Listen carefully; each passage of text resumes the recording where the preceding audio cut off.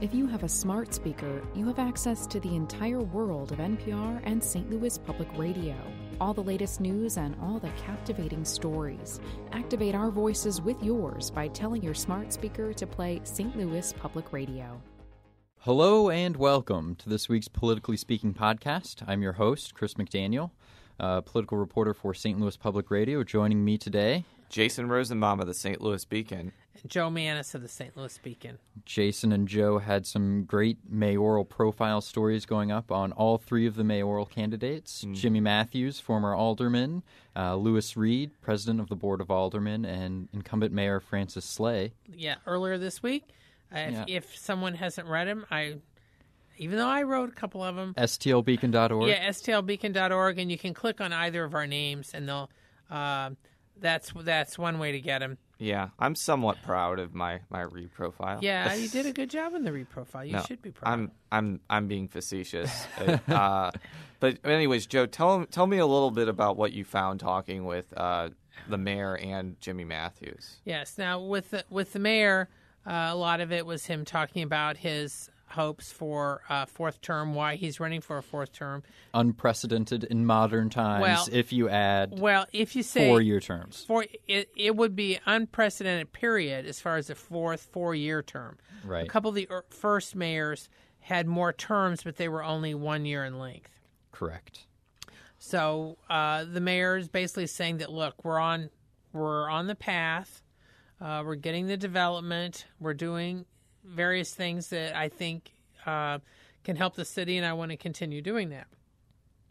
I think also since he succeeded where no other mayor has in getting local control of the police department, I think he also wants to be involved in shaping that at the beginning.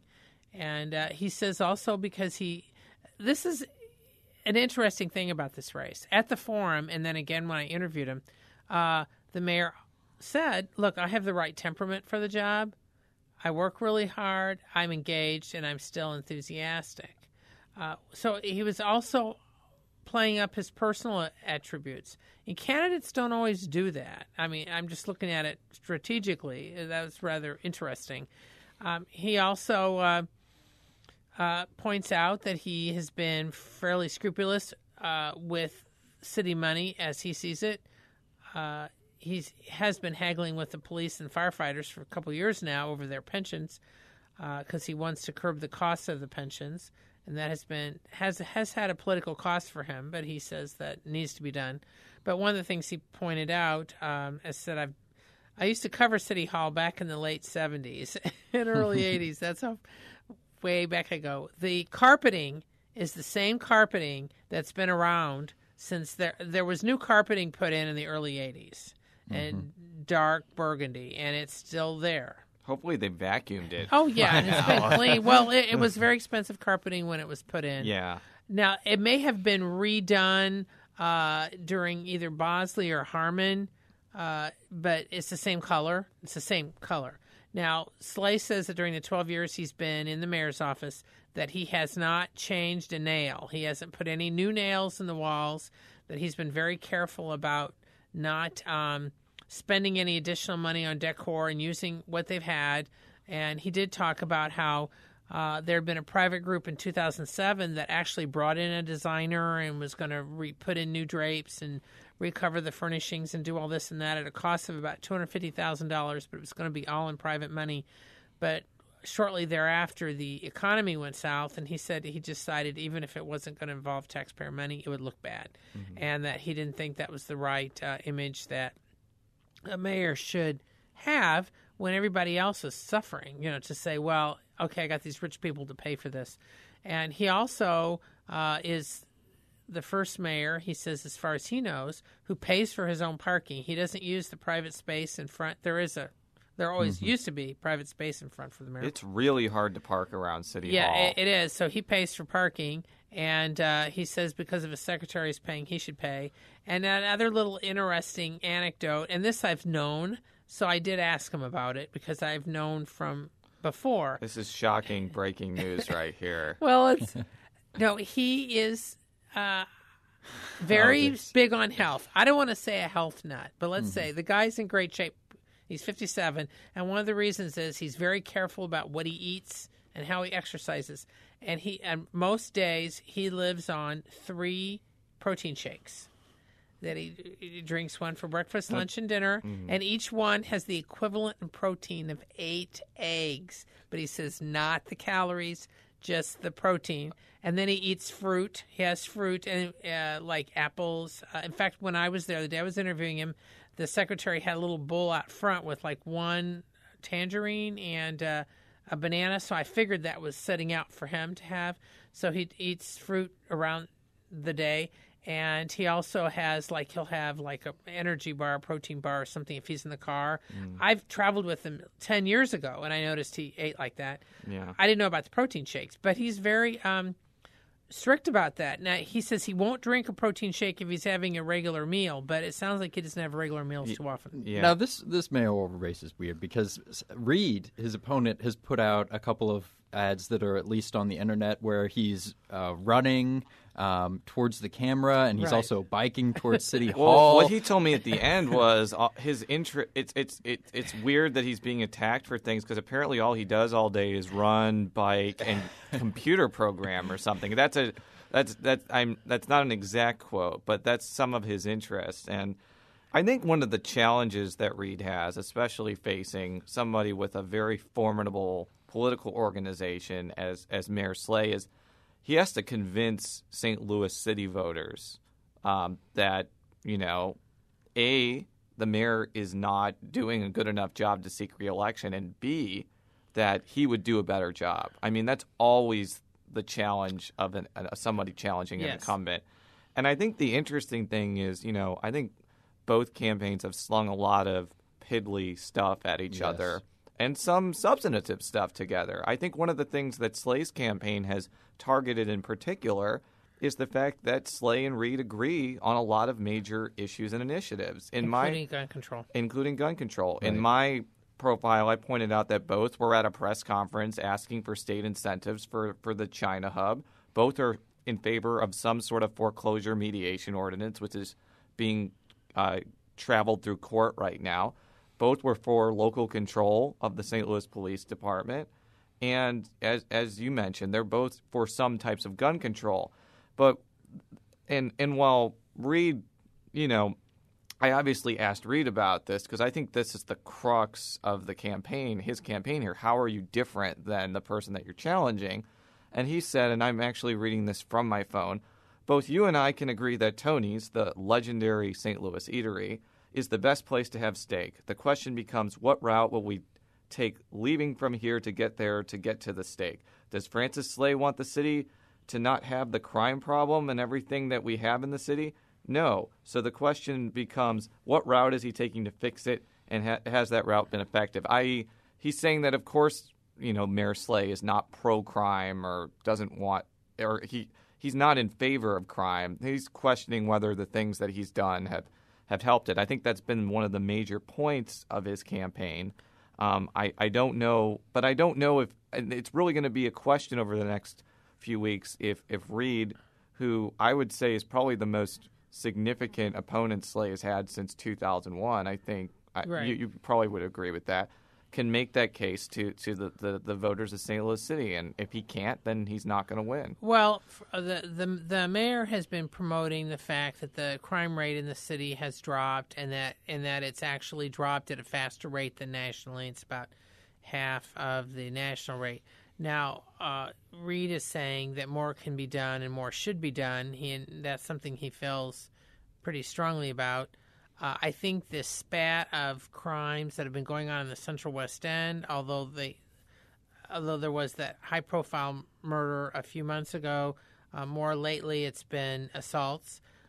That's not good timing for the mayor, regardless of the crime rate being, even if it's being dropped. If people see that there's certain types of crime, that does affect their perception. So I think that's one of the reasons they've started to deploy more police officers there and doing some other stuff, because that is going to be a major issue. That is going to be a major issue. Reed's been making it a major issue, but how much Reed can get that out? Yeah. When Reed has been raising a fraction of what the mayor has, the mayor's already up with TV ads. And I got a mailer from the mayor yesterday. I mean, here's the bottom line. I mean, Reed does have a path to victory. He has to do very well in the north side wards and his home base in the central corridor, and he has to hold down the mayor's margins in my neck of the woods in South St. Louis. I mean, he's not going to win some of the South St. Louis wards. I mean, he readily admitted that. But, I mean, if he can't do any of those things, if he can't bridge those pieces together, then a superior organization like the mayor's is going to be very difficult to overcome. And, that's going to be his challenge right there. So. Well, there's this other aspect that I mentioned a few days ago is that the Republicans. Yeah. Because Missouri has open primaries and anybody can vote, unless you're technically challenged by somebody at the polls who say, well, you're a Republican elected official, you can't be voting in a Republican primary. And there are a lot of Republicans in the 12th and the 16th wards. And they often have turned out for mayoral primaries. In 2001 and in 1997, I would argue that they were probably the pivotal block. And I have to say, Reed is not doing a whole lot, at least publicly, to endear himself to those voters when he chides Slay for taking quote-unquote Republican money. And speaking of that Republican money, over the weekend he got another $50,000 from Rex Singfield's Missourians for Excellence in Government. But as we pointed out in the overview, Lewis Reed has gotten $60,000 from Singfeld in 2009 and 2011. And if you're telling me that money didn't prevent a challenger from challenging him for re-election, I would strongly dispute that. So, I mean, I actually asked him about that. I think he said he was making a blanket statement about Republican money and not saying, a specific donor. But I mean, when you make statements like that and when you have a past slate of donations, people are going to point that out and, say stuff like what I just said right now. Yeah, so. I think it becomes a little dangerous. But in any event, just discussing it, or bringing it up in the race does, I think, highlight or at least catch the attention of Republicans in the city, even though there's no Republicans on the ballot. See, that's another thing. Yeah. I think the fact that there is no Republican running for mayor and there's really no major Republicans running for anything, I suspect that also could prompt more Republicans to turn out in the Democratic primary because there's no reason for them to take a Republican ballot. And I would assume that the Republicans care about who leads their city government because it touches their lives just as much as anybody. So I do think if they are engaged, they're going to turn out. And, I did say that may not endear to them, but on the other hand, there could be a lot of Republicans who are firefighters who are not very happy with Slay. Correct. So they could actually possibly help Reed in some of those southern wards that I kind of mentioned. So I don't want to say him making a quip is going to completely make it so that no Republicans are going to do it, but I mean, it probably doesn't help. And that could affect even the police, because the Police Officers Association on a state level often has endorsed Republicans. Yeah. So anyway, that's just an interesting sideline. And Jimmy Matthews is the third. Yes. Do want to mention him. He is not collecting money from anybody. He said whatever. He won't take it. What any money that's being spent is being spent by him. He isn't going to be doing any TV ads. He's got a truck though with him on the side, I think. Yes, but, I talked to him on Sunday, and he, his basic theme is that Slay and Reed are the same. I mean, that's the guts of his argument, and that's what he's telling people. Well, we'll keep it moving along here. We'll talk a little bit about this so-called right-to-work legislation that's currently in the House. Jason, Missouri House. In the Missouri House, that's correct. Jason, you and I were talking about this earlier. What do you think about its chances ostensibly in the Senate? I think there's zero. I mean, I don't mean to be blunt, but the only way it's going to pass out of the Senate is if they use a previous question motion, which is to squash a filibuster, because this is an issue that I see all 10 Democratic members standing up and filibustering until they stop. And when you have that many people filibustering a bill, there's on an issue like this where I don't think there's any compromise. I mean, unless they decide that they want to use that rarely used procedure, I don't think there's any chance of it passing the Senate. And even if they did, if it's not a ballot initiative, if it's just a standalone bill, it'll get vetoed and there won't be enough votes to override it. So I don't think that – I think that there should be a lot of attention on it because nationally, in Michigan, for example, it passed.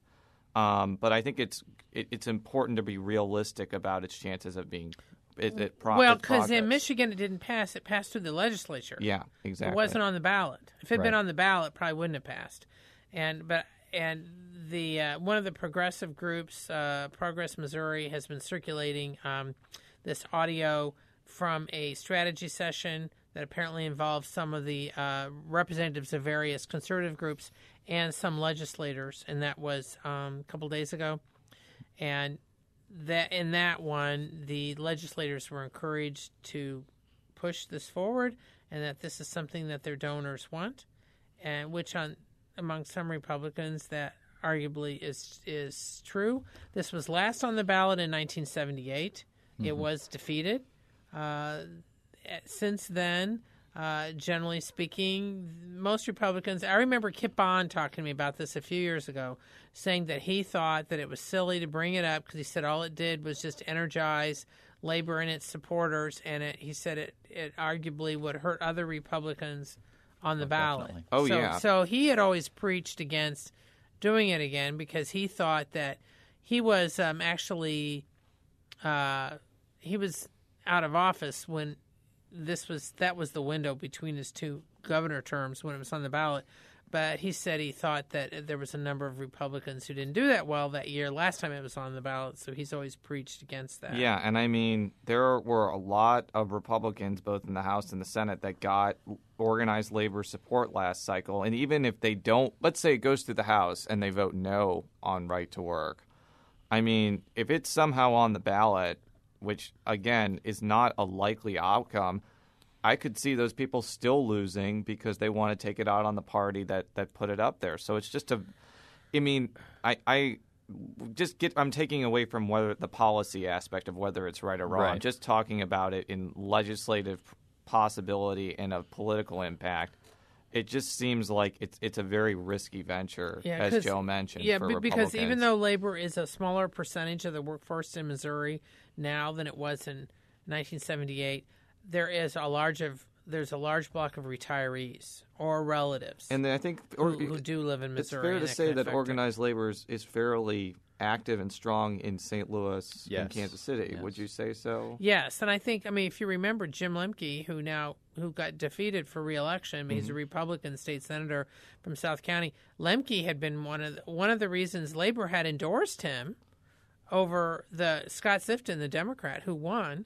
Was nothing against Sifton, but it was because Lemke had stood with them against right to work. Yeah, but it should be noted, Sifton is also, he's not like an anti-labor Correct. person. Oh, yes, Sifton used to show up at labor events too. He understood what the deal was, and he won, so I'm sure he's fine with it. But I think, and of course, the governor has said he'd veto it if it came through the legislature, and then the issue was, would they have enough to override? I think it would be difficult. I don't think it'll happen unless I don't think they will really try to push it through, like I just mentioned, unless there's a Republican governor that can sign it. And they didn't do it during Matt Blunt's era for whatever reason. Well, because he and Labor had talked, and Matt Blunt had told them he wouldn't bring it up. So I wrote some stories at the time. Yeah, and it could be that, let's say a Republican wins. I mean, it could be that Republican wins with organized labor support and makes a similar situation. It really depends on who the person is. But, I mean, even looking into the future, it's really – this was, as you mentioned, this was an issue that's been going on since the 70s, and it's been talked about a lot, and it's been brought up in the legislature occasionally. But as far as actually getting it implemented, there's always substantial obstacles behind it. Well, Tim Jones, when I interviewed him a couple months ago, the House Speaker, he had said that his approach was going to be, because he does support right to work, was that he was going to take certain elements of it, like the paycheck, the deduction of union dues. Right. Because they want to ban that. The advocates call it paycheck protection. The opponents call it paycheck deception. Both sides have these little jargon. But basically what it is, it would bar employers from having payroll deduction of union dues and cutting a deal with unions and saying, we'll deduct your union dues.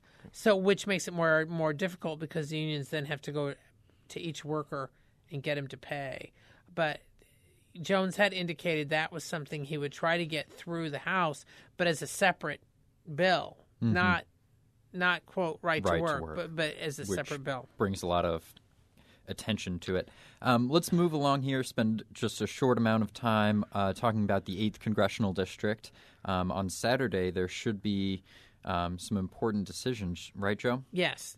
The Republicans in the 8th Congressional District, which is southeast Missouri but takes in part of Jefferson County, will be meeting to determine who their nominee is going to be for a special election, which will be in June, to determine the replacement for Joanne Emerson, who has stepped down as the member of Congress from the 8th Congressional District. And there's a whole crowd of Republicans, partly because it's seen as generally Republican-leaning seat. And Jason's been following some of this too, and I could be wrong on this. There's a lot of contenders, and some of them have names. I would say that probably the 4 considered have the strongest chance are Lieutenant Governor Peter Kinder, Lloyd Smith, who's the former executive director of the state Republican Party and who has connections down there and used to work for Joanne Emerson, and the state reps Todd Richardson and Jason Smith. Now, a couple of the other big names are Sarah Steelman and former Congressman Wendell Bailey. But most of the talk is centered around the first 4. But, yeah, they will make the decision on Saturday. It's going to be by secret ballot.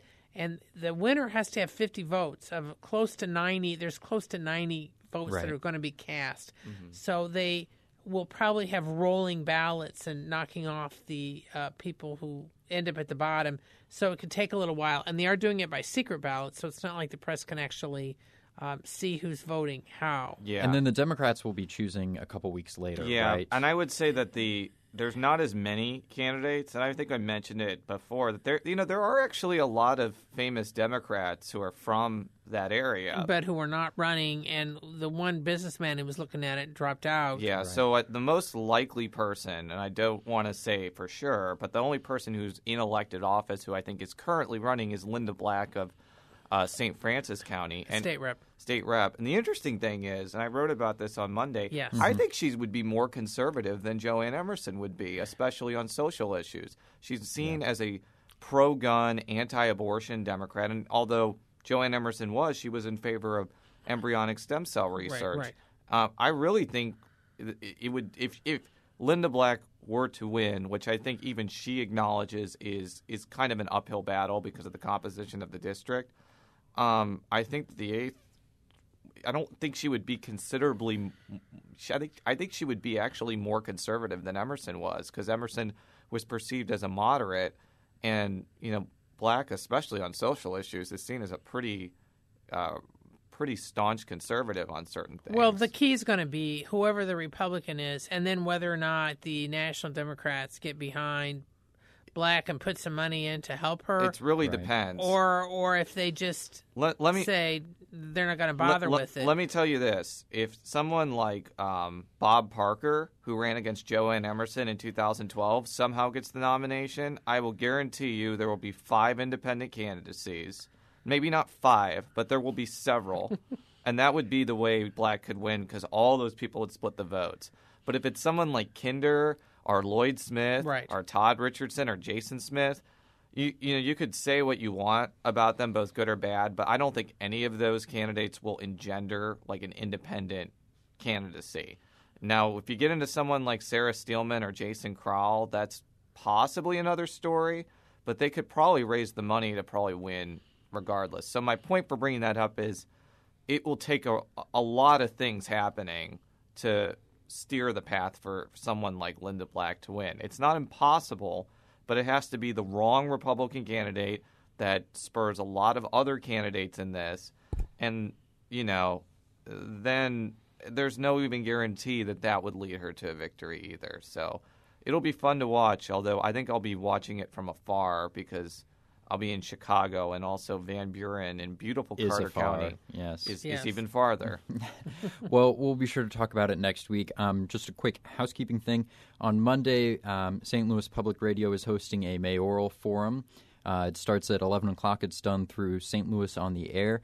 If you're interested in coming and attending, to be in the audience, you should be here between 10 and 10:30.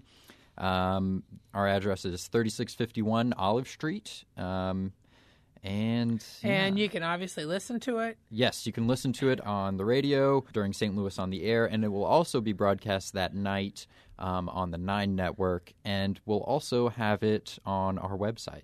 Yes, I think that's got a great public service, and this will probably be potentially the last big one before the March 5th primary. So people should make a point of listening and or Joe watching. And I will be covering it in case you can't. It's important. As I said, I think I said this before, but I think that people who follow St. Louis city government care because I think it touches people more than most big cities. So definitely stay informed about the candidates and the issues. It'll help you if you live in the city. I'll also be live tweeting, I'm sure. You can follow me on Twitter at CSMcDaniel, and you can follow Jason on Twitter at J. Rosenbaum. And you can follow Joe Mannies at J Mannies, JMannies. I'm at stlpublicradio.org, and Joe and Jason are at stlbeacon.org. We'll be back next week, and I'm sure we'll be talking about the mayoral race and the results of the 8th District. Until then, so long. So long. Until next time. The Gateway brings you the day's news from the St. Louis region and across Missouri. It also includes stories from the Illinois side of the river and our Metro East reporter, Will Bauer.